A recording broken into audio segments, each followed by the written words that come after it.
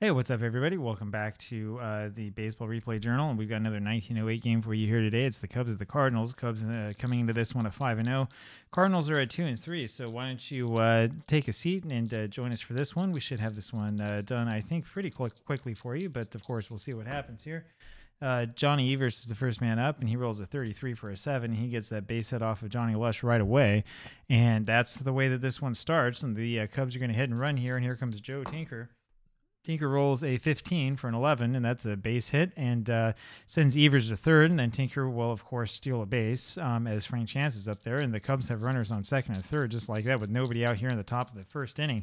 And you kind of knew that they were going to come out swinging, didn't you? Next roll for a Chance is a 35 for a 22. That will be changed to a 16. That winds up being a single to center.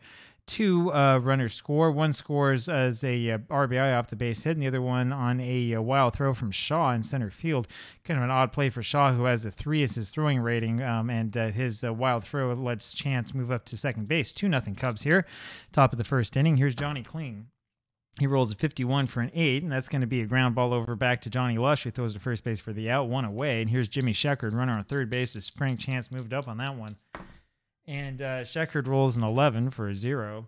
And there's part of me that says, hey, 1908 guys, you should save these 11s and 66s for somebody else. Rolls then a 64 for a 6. And there is a very, very slim outside chance of him hitting a home run. But the roll is a 42, which is out of the range. That is a 6 for a double, and that scores the runner. And Sheckard ends up on second base with the double. 3-0 Cubs here in the early going. Here's Harry Steinfeld. Steinfeld rolls a 16 for a 26 as a ground ball over to Gilbert at second base. Throws the first for the out, 2 away. And here's Wildfire Schultz. He rolls a 13 for a 14, and that is a walk given up by Johnny Lush, and that will make the next batter Jimmy Slagle. And the Cubs are really, really batting around here. 63 is the roll for Slangle, which is a 30. That is a fly ball over to left field. Delahanty's got it. He makes the out. 3 runs is all the Cubs get, but they almost bat around. They send 8 batters up to the plate, 4 hits for the Cubs, and there was, of course, the error. And here's Red Murray against Orville Overall, and this Cubs bullpen, I say bullpen, I really mean starting rotation, is probably one of the best starting rotations in the history of baseball. Red Murray rolls a 14 for a 43. There's a fly ball over to left field, and Sheckard has it for the out. 1 away. Here's Albert Shaw. He rolls a 26 for a 30. Another fly ball to Sheckard in the left. That's 2. And here's Ed Kenichi. We'll roll a 13 for a 14, and that's overall giving up the walk.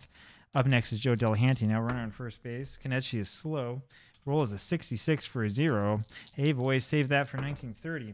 The next roll is a 46 for a 6, and that is a double, which scores the runner despite him being slow. Joe Delahanty getting one back for the Cardinals here. It's 3-1 now, and here comes Billy Gilbert. That is the first hit for St. Louis in this game. Gilbert rolls a 51 for a 9, and that is a strikeout by Overall, and we'll go to the top of the second inning. And here is Overall to lead it off. He rolls a 14 for a 43. We will have a little E. Rolls a 36, which is out of range. That ends up being a fly ball over to Delahanty in left field. He makes the first out. Here comes Johnny Evers again, and here come those Cubs. Evers hitting .522 so far this season with a .593 on-base percentage. This is 1908. Evers rolls a 46 for a 29. There's a comeback to Lush at the mound, throws to first base for the out. 2 away, and here's Joe Tinker. Apologies, that's my dog who's right underneath me. Tinker rolls a 42 for a 23. That is changed to a 36. That'll be a ball. Tinker's still up there. Rolls this time a 55 for an 8, and that's a fly out to Shaw in center field, and that is the third out. We go to the bottom of the second inning, and here's Patsy O'Rourke. Rolls a 45 for a 14, and that's another walk. 2 walks given up so far by Overall. Here's Bobby Byrne, who rolls a 63 for a 30. That is a fly ball over, and once again, to Sheckard in left field, and that's 1 away. Here's Bill Ludwig. Rolls a 15 for a 10, and that's a single that sends Patsy O'Rourke to third base, and Ludwig will then steal second base. And Johnny Lush is going to probably have to bunt here. I don't know. You know what? We're not going to bunt with him here. I'm just looking at these different potential base hit type numbers. His card is not necessarily filled with strikeouts. I know he has quite a few. We're going to have him swing away. We're going to have him swing away instead of bunting here. That's probably another controversial decision. Not much power on the card. And as you can see much more clearly than I can because of the shadows, he rolls a 66 for a 6. That's a double to right field. That clears the bases. And that means that we have a ball game, folks. 3-3, Cubs and the Cardinals. And That is a very, very big play. Johnny Lush is showing me that you can't necessarily count the Cardinals out of this one. It's only in the bottom of the second inning here. Now the Cardinals have tied this game 3-3, and up next is Red Murray. And wow, that one changed in a hurry, didn't it? Murray rolls a 13 for a 40. What an awful rule. And that's a fly ball over to right field, and Schultz makes the catch. And Lush is actually fast, not slow. He's able to make it to third base despite the S runner being thrown out of third, if that chance were up there. 2 outs now. Lush is at third base near Albert Shaw. All he needs a base hit, and he instead rolls a 13 for a 14 for a walk, and that is the third walk given up by Overall. Here's Ed Kenichi now. Kenichi rolls a 43 for a 29, and that is a strikeout for Overall, strikeout number 2, and that does that. And we go to the top of the third inning, now 3-3 in this one. Here's Frank Chance. Rolls a 61 for a 37. This changed to 39. Doesn't matter either way. It's a strike. Next roll is an 11 for a 0. And like I said, you kind of want to see these guys hold it for someone who deserves a little bit more. He rolls a 16 for a 6. And there's a very, very outside chance of having something happen, but the rolls a 31. That's out of the range. Chance winds up at second base with the double. And here comes Johnny Kling now. And this Cubs lineup is strong. Kling rolls a 15 for an 11. And there's a base hit, and the runner Chance ends up being thrown out at home, and I'm sorry, no, he scores, and Kling then is able to steal second base on the next pitch. So I'm guessing the Chance then, I must have missed this. He wasn't F, yeah, so he is able to score on that play, and with that one, that makes the score now 4-3 Cubs. And I have to, of course, slow down a little bit to make sure that I know exactly what it is that just happened. That happens from time to time in MP3, especially if you start really getting rolling and you start going quickly. You're like, well, wait a second, what happens with the board? If you play the actual game with the cards and the boards and all this stuff, it can also be hard to remember things. I have had time in the past, from time to time, remembering what I just rolled. Here's Jimmy Sheckard. That's what happens when you have re-rolls. He rolls a 53 for a 16. That has changed to 22. That's a bad pickoff move by Johnny Lush, and that sends Johnny Kling over to third base. Sheckard's still up there. Yeah, you know, with the re-rolls, especially for the potential errors, I would have this happen all the time back when I would play cards and dice. I would forget what the original roll was and hope that I could remember it. I need a place in the score sheet to write that down.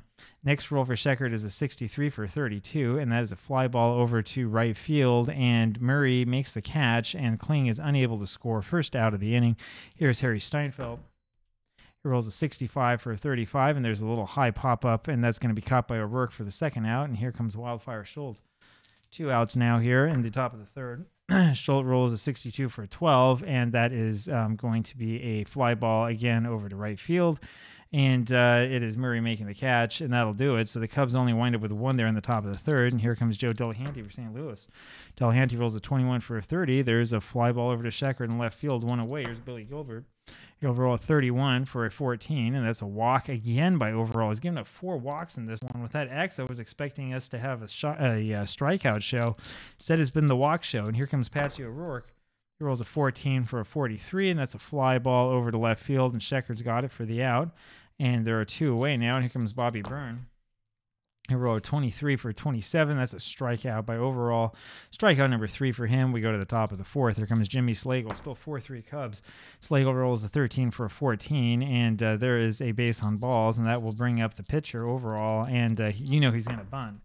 And his roll is a 64 for a 13. That is a foul strike, and he has another chance here, and the roll is a 32 for a 26. Of course, I forgot to put the bunt on. Whoops.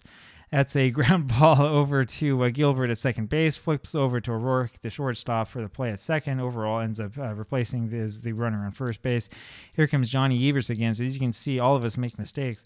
Evers now rolls a 12 for a 24, and the little E may be able to bail him out. Let's see. Now the roll's a 45. That's out of the range.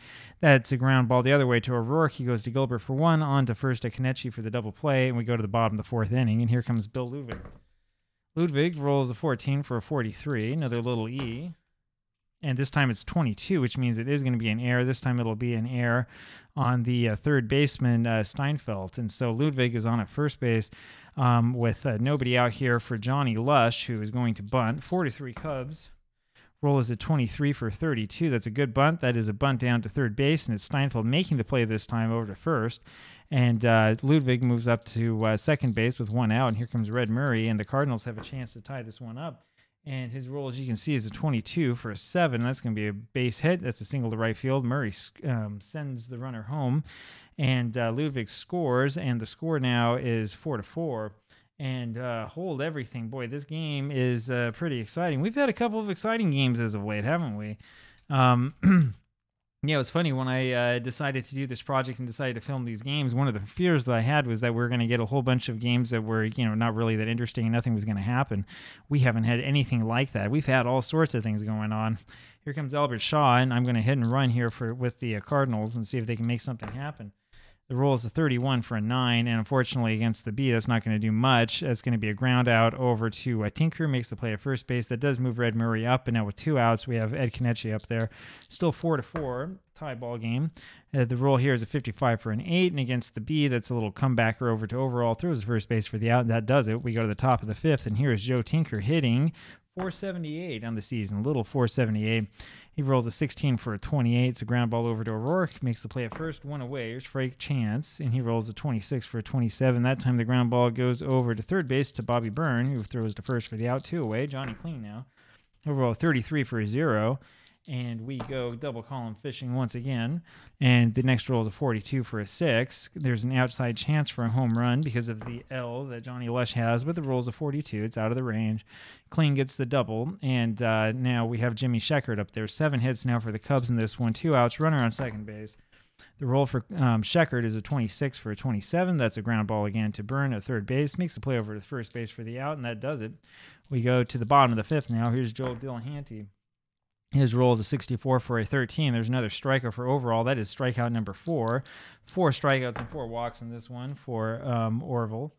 And up next is Billy Gilbert, rolls a 43 for a 29. That's another strikeout because of that X. There's strikeout number 5, and here comes Patsy O'Rourke.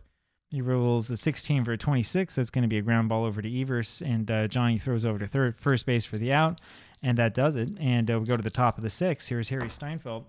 Rolls a 24 for a 13, and there's the first strikeout of the game for Johnny Lush. Here's Wyflower Schultz. Over a 26 for a 32. That's a fly ball over to Murray in right field. Makes the play, and here comes Jimmy Slagle. And he rolls a 66. And again, you think, come on, guys, let's not use up too many of those. And the second roll on second columns is 23 for a 7, and that's just a single.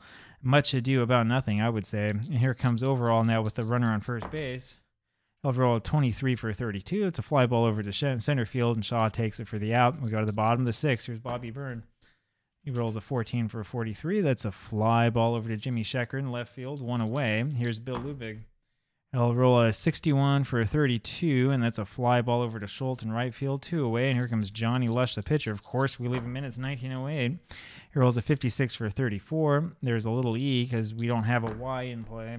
And the roll is a 16, and that means it's going to be an error, and this time the error is going to be on Chance, the first baseman. So ground ball over to Chance, who flubs it, and that is an error, second error of the ballgame for the Cubs.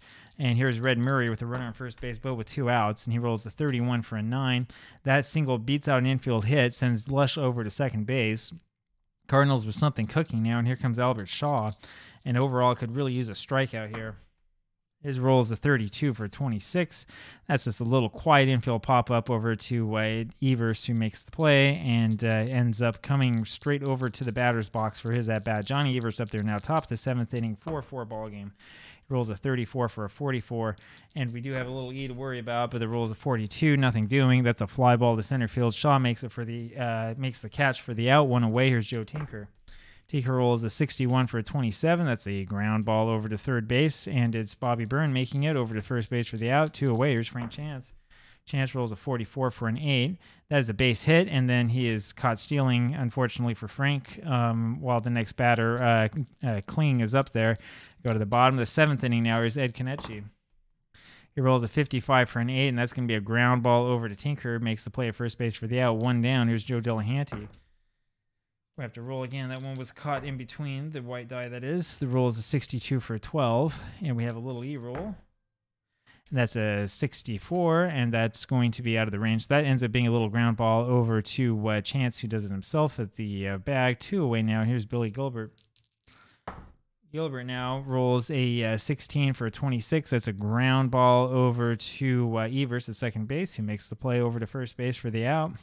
Top of the 8th inning. This is an exciting one. Here's Johnny Kling again. He rolls a 54 for a 45. That's a fly ball over to Murray in right field for the first out. And here's Jimmy Sheckard. He rolls a 53 for a 16. That will change to a 22 automatically. That ends up being an error on Johnny Lush. And so with a runner on first base and Steinfeld up there with only one out, we're going to have Steinfeld bunt. And the roll is a 64 for a 13, which is not what you want to see. This time I will remember to put the bunt on again. Now we have a 65 for a 35. And let's see what happened here. That ends up being a bunt over to the catcher, Ludwig, who makes the play over at second base. He throws over to O'Rourke to get the lead runner. And then as Steinfeld is fast, he is able to get down the line, beat out the double play. And now there are 2 outs with the runner on first base for the Cubs. Top of the 8th inning, still 4-4. And the roll for Schultz is a 15 for an 11. That sends Steinfeld over to third base, and Schultz is able to steal second. Runners on second and third now with Jimmy Slagle coming up there, and let's see if the Cubs can knock the run in. And he rolls a 44 for an 8, and that's going to be a single to first base, scores 2 runners, and then Slagle is thrown out, unfortunately for him, trying to steal on the play right afterwards. So with that, here in the top of the 8th inning, the Cubs have established a 2-run lead at 6-4 now Chicago, although they did sort of run themselves out of that rally. And this Cubs team is stealing a lot of bases and is being caught still on the lot as well. Here's Patsy O'Rourke now, bottom of the 8th inning. Patsy rolls a 55 for an 8, and that's a ground ball over again to Tinker, who makes the throw to first base, 1 away. Here's Bobby Byrne. And Bobby rolls a 22 for an 8, and that's another ground ball, over to Tinker. Makes the play at first base, 2 away. Here's Bill Ludwig. He rolls a 15 for a 10, and that's a single over to center field. And now we have decision time, which is, do you leave Lush in or take him out? I think we take him out in this situation, but watch, we'll have nobody on the bench. In fact, I remember this team. We were playing with this team just the other day, weren't we? And there was like no pinch hitters available. We might as well leave the pitcher in, huh? Shad Berry's going to be our pinch hitter. I think that I used him the other day when we played with the Cardinals. I think it was against the Cubs, too. And let's see what happens. He rolls a 44 for an 8, and those 8s don't do you much good. That's a ground ball over to Steinfeld, and he grabs it and throws over to first base for the out. That does it. And now we need a relief pitcher for the Cardinals. And, of course, this isn't going to tell me who I've used and who I haven't used so far, which is kind of the thing I need to know, because I'm not going to remember who I've used and who I haven't used. We're going to go, I think, with Stoney McGlynn. All right, Stoney McGlynn's going to come in there and pitch, and he's going to face Orville Overall first. And the roll is 53 for a 21. And that is an error on the first baseman, Kenichi. And that's the 4th error given up by the Cardinals so far in this one. Here's Johnny Evers with the slow pitcher on at first base. Evers rolls a 53 for an 18. All the error numbers are coming out, and that's a ground ball over to O'Rourke, who boots that one, and that actually sends Overall all the way over to third base. And here comes Joe Tinker, and this game's going to get out of hand in a hurry unless St. Louis can do something. 2 straight errors, 5 errors in the game for the Cardinals. Tinker rolls a 63 for a 31. That's a fly ball over to center field. Shaw has it, and unfortunately he's not able to throw the slow Overall out of the plate, and that is run number 7 for the Cubs. And here comes Frank Chance with a runner on first base. And I think we'll do a little bit of hitting and running just for old time's sake. And of course he rolls a 34 for a 44. That is a single and sends Evers over to third base. And here comes Johnny Kling. And the question is, do you hit and run again? If we want to really rub it in, might as well rub it in. Let's make sure that this game is dead and buried, huh? Johnny Kling up there will hit and run. He rolls a 35 for a 9. It's a single to right field, and 1 runner scores. And no, I'm sorry, that is because we have a C on the mound. That is a ground ball, over to second base to Gilbert, who throws over to first for the out. 1 runner scores. Chance moves up to second base on the hit and run. 8-4 now is the score. Here comes Jimmy Sheckard now with 2 outs here in the top of the 9th inning. And Sheckard rolls a 52 for a 27. That is a ground ball over to Byrne, makes a play at first base for the out. And we go to the bottom of the 9th. Cubs with the 8-4 lead, and here's Red Murray. Murray rolls a 66. I told you guys to save him. 66 for a 0, and the next roll is a 25 for a 2. That is a triple for Red Murray, and that puts him at third base, but of course he is one man, can only score 1 run. St. Louis needs 4. Here's Albert Shaw. And Shaw, of course, is going to swing away in this situation. Rolls a 41 for a 28, and the infield is playing deep, of course. That's a ground ball over to Tinker, makes a play at first base. They let the run score. 8-5 Chicago now, and here's Ed Kenichi with 1 out.